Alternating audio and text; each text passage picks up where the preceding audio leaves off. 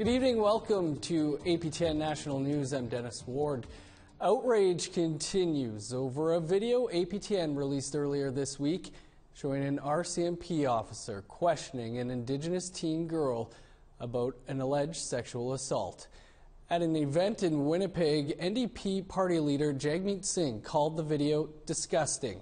As Brittany Hobson reports, Singh is calling for a review into the case. NDP leader Jagmeet Singh says he was shocked after watching the video of an Indigenous teen being questioned by RCMP.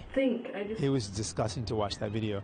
The fact that this time in day a survivor would be treated in such a way with just a complete lack of sensitivity, awareness of how someone should be dealt with. A complaint of that nature should be respected, taken seriously. The video, which is from 2012, shows the teen being questioned by Kelowna RCMP after reporting an alleged sexual assault. Because I need to know, were you at all turned on during this at all, even a little bit? No. Physically, you weren't at all responsive to his advances, even maybe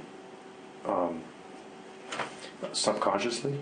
Maybe subconsciously, but no, not. I was really scared. I mean, he's taking your clothes off. How much of a fight did you put up for him not to take your clothes off? But I don't remember him taking my clothes off. Like, but you told me, like I'm reading in your statement right here where it says he took your pants and your shirt off and your phone fell out of your pocket when your shirt came off. I remember that, but I don't, like, it's hard to explain. I didn't think. I just went, like, there's a fight or flight response and...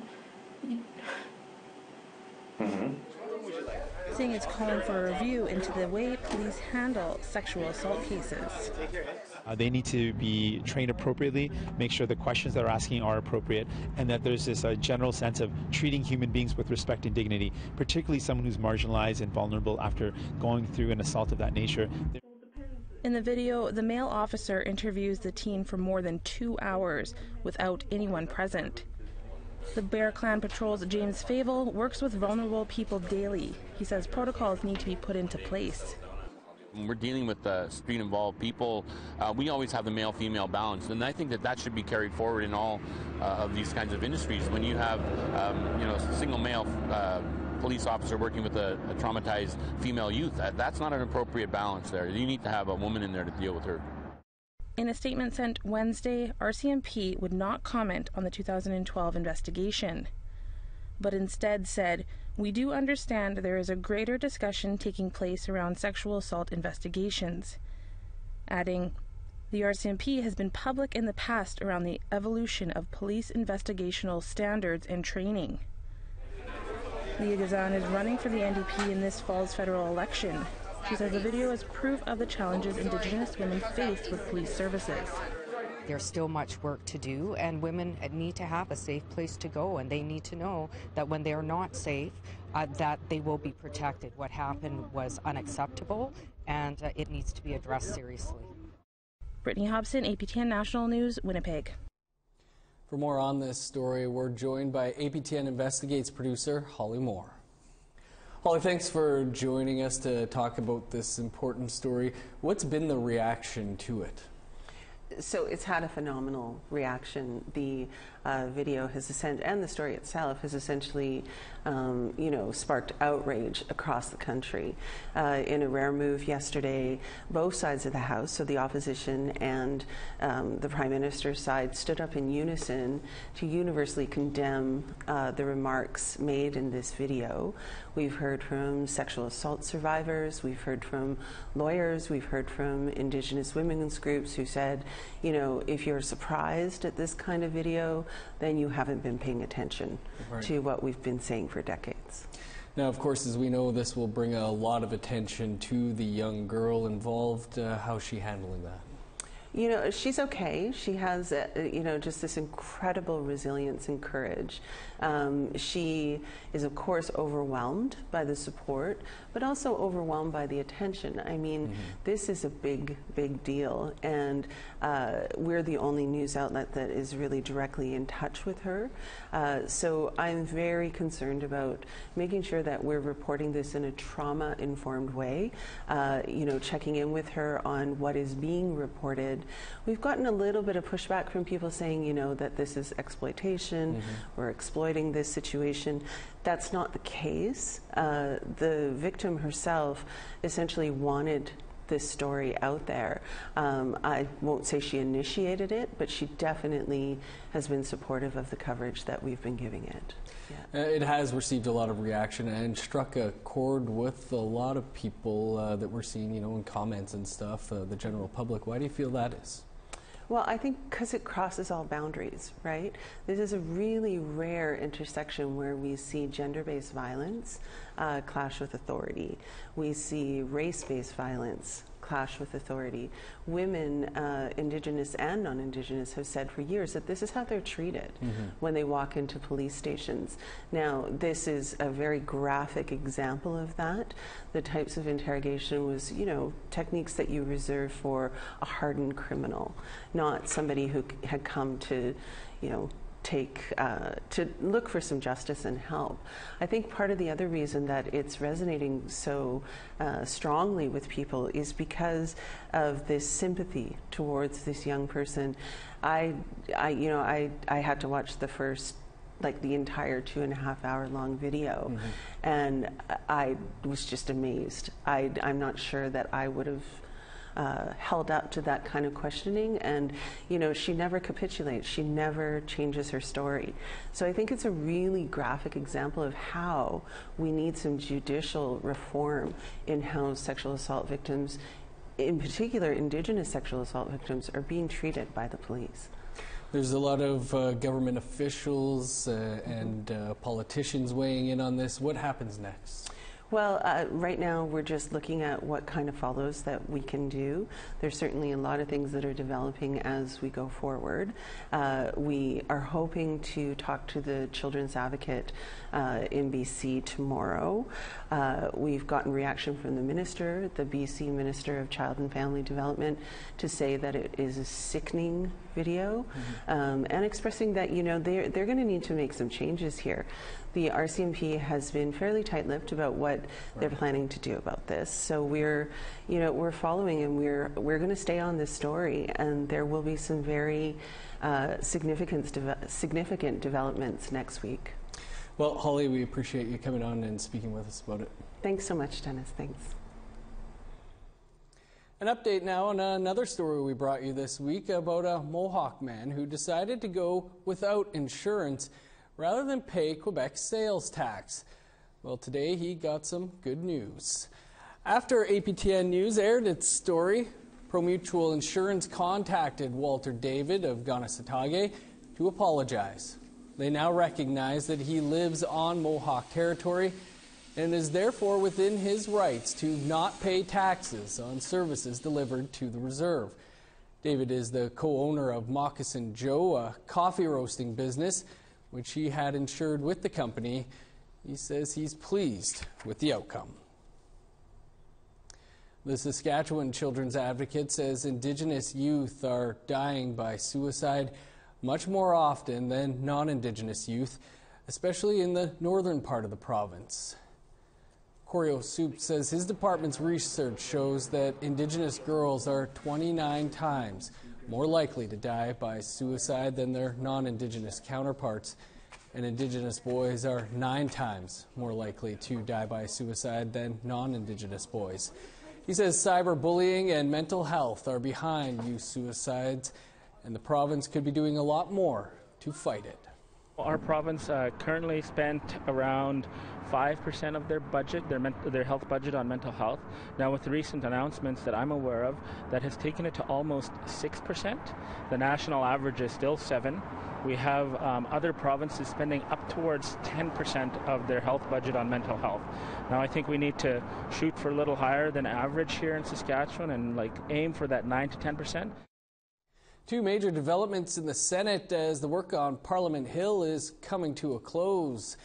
A bill on the United Nations Declaration on the Rights of Indigenous Peoples has received the go-ahead from the Senate, who have sent the bill known as C-262 to committee. That means the bill that would require Canada to take all measures necessary to ensure that the laws of Canada are in line with the UN Declaration still has a chance of becoming law. Last night, the Senate defeated Bill C-48. That was meant to limit oil tankers along BC's north coast.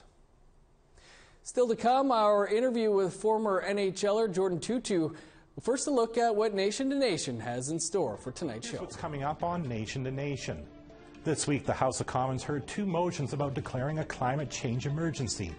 The first one came yesterday from the NDP, and today it was from Environment and Climate Change Minister Catherine McKenna. Our political panel of MPs debate their parties' respective plans to respond. At least the NDP and the Liberals do, while the Conservatives' environmental policy will come out in 3 weeks.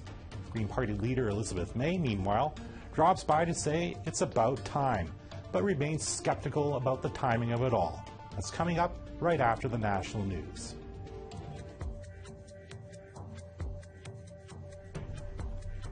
Here's a look at Friday's weather forecast starting on the East Coast.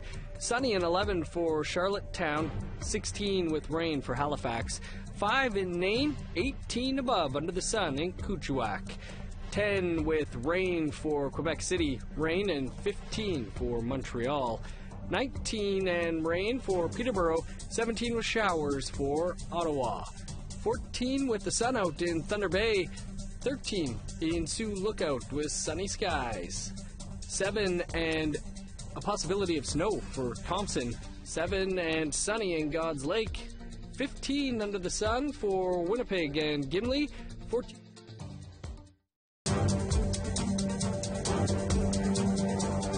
Welcome back. By his own account, he was living the rock star life. But Jordan Tootoo was battling demons off the ice. Now the NHL's first Inuk player is speaking up about difficult topics like addiction and suicide. I sat down with him earlier this week. Jordan, thanks for joining us. And for those who aren't aware, maybe you can tell us a bit about why suicide prevention and what you've been talking about is so important to yourself. Yeah, you know, we all know suicide is an epidemic in our Indigenous communities across Canada. And for me personally to experience tragedy within my family, my brother Terrence taking his own life in 2002 was devastating to not only myself but my immediate family and the Indigenous communities across Manitoba, Canada, and up in Nunavut. So it holds a very special place in my heart to tell my story and to reach out to our remote communities and let them know that we're resilient. We know how to battle through hard times mentally. You're, speaking with youth and others coast to coast to coast with what's really a deeply personal tragedy for yourself, the things you've gone through. Has this been difficult for you to do this? Actually, it's been a healing process. It takes time. But for me, to be able to be comfortable and content in my own skin took a long time. To be open and honest and to communicate. I didn't know how to talk about my feelings. I didn't know how to express my feelings. But through my sobriety and working every day, working hard, it's brought me peace and harmony. And now I can say I'm very comfortable and content in my own skin. And that's why I'm able to share my story. As Natives, we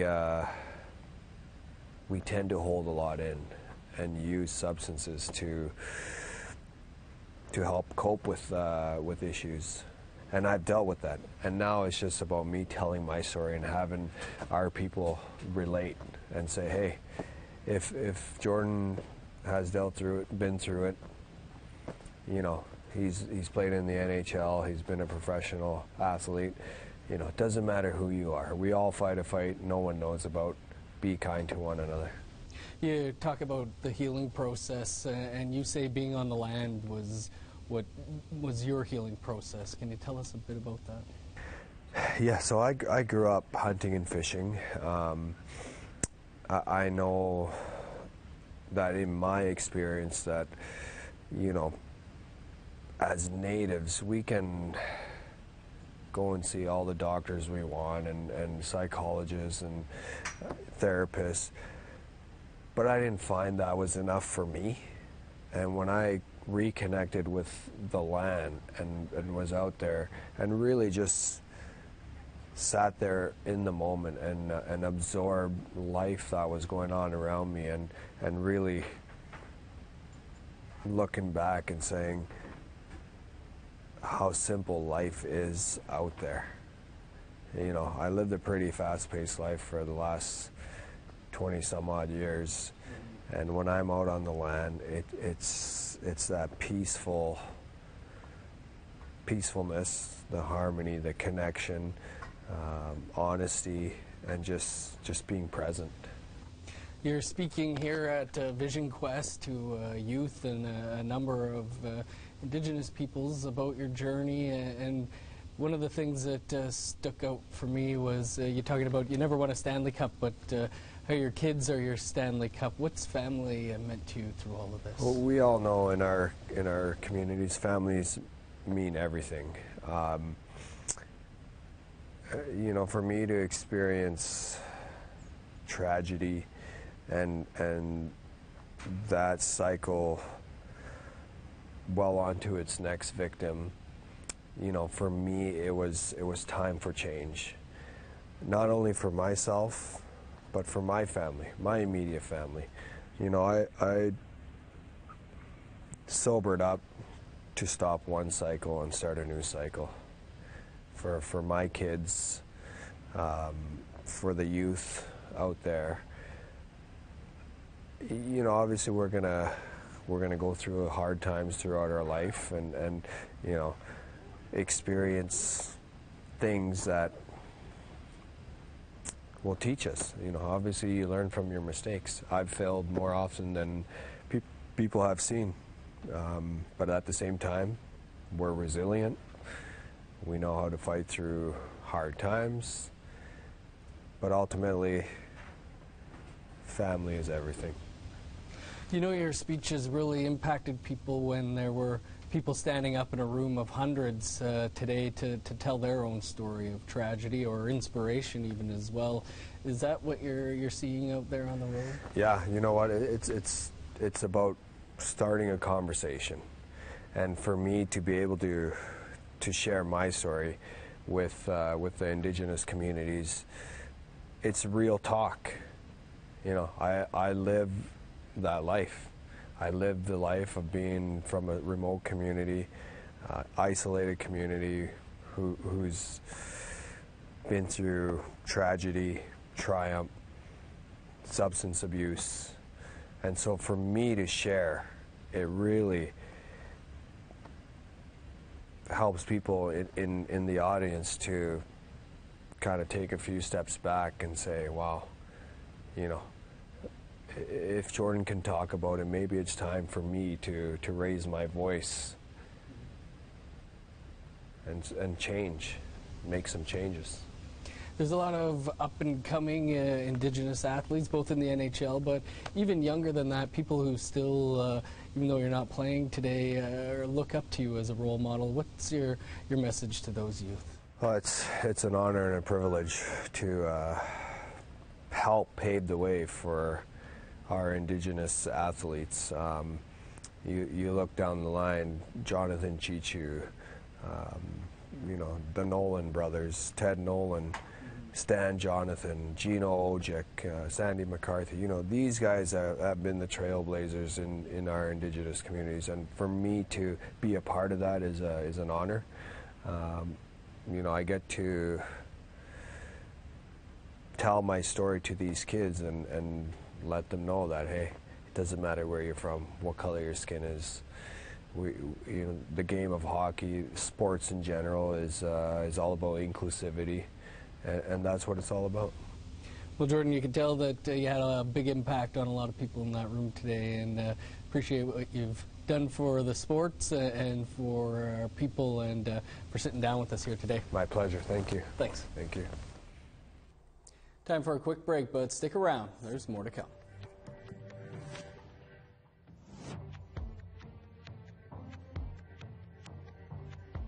forecast. 19 above under sunny skies for Peace River, 17 in Fort McMurray. A high of 8 with showers for Medicine Hat, 16 under the sun for Edmonton. A rainy day on the west coast, 18 for Campbell River and Vancouver. 20 under the sun for Fort Nelson, 15 with showers in Prince George.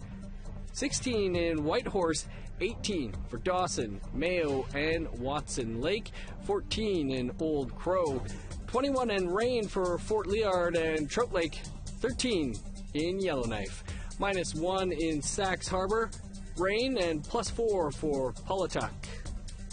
+2 with a chance of snow for Repulse Bay, 0 and snow for Whale Cove and Arviette, 2 above for Iqaluit, +3 in Pangertung.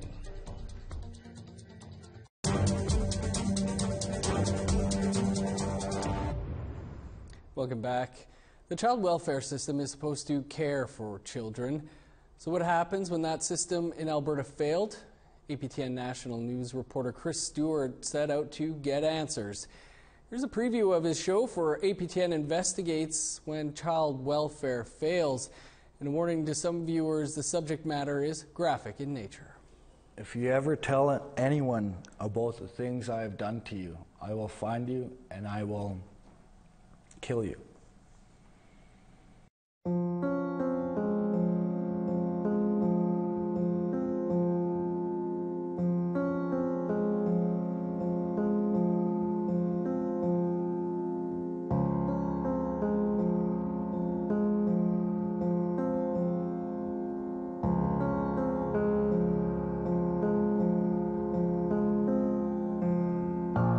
I was abused sexually by her boyfriend